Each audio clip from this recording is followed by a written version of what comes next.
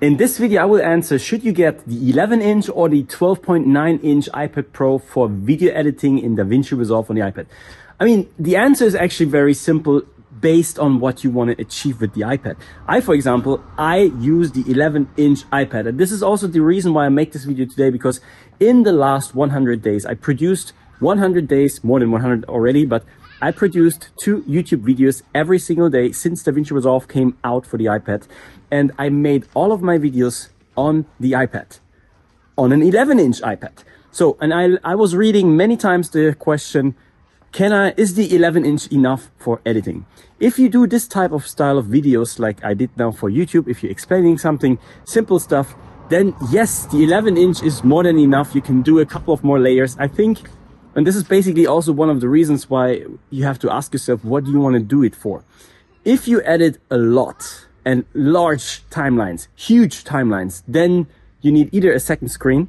But then the question is also, if you edit a lot, are you actually taking your iPad and going and sitting in a cafe like I do, for example? For my business, I go in the morning to a cafe and I work my stuff on the iPad. That's the reason why I bought the iPad. That's the reason why I bought the 11-inch iPad, because I wanted to have it as lightweight as possible, so it doesn't bother me too much. And by the way, just a side note, the 11-inch iPad with a Magic Keyboard, which is heavy, because it has to be heavy, because if it's not heavy, it will just fall over it all the time. And a pencil is actually more weight than a MacBook Air.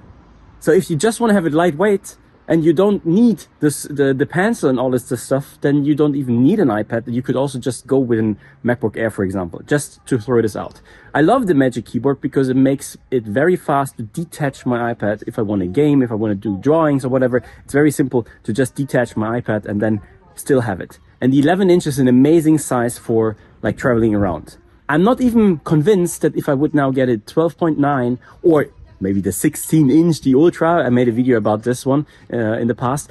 I'm not even convinced if I would love it as much as I do my 11-inch. I really like my 11-inch, but at the same time, I don't have a 12.9, I don't have a 16-inch one. But just assuming how heavy already my 11-inch is, how heavy would it be with a Magic Keyboard taking it around? Then in that case, maybe if you just use it as a main reason for video editing, maybe it's not even the best idea to do it on the iPad. But if you're like me and you want the best of both worlds and you're thinking about, should I get the 12.9, more real estate, I give you a couple of reasons why the 12.9 could be the better one. It's a little bit more screen real estate. That means you can see more in your timeline. That's cool. Number 2, you have the XDR display. So if you, for example, have HDR videos with your iPhone and you want to see the HDR in his full capacity, then the XDR display from the 12.9 Pro edition will help you.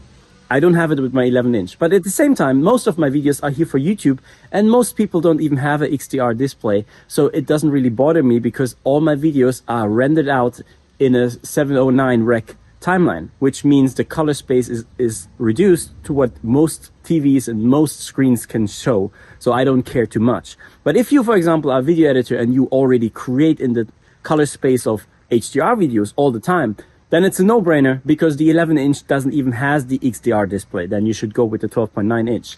But the 12.9-inch also comes with the price bump.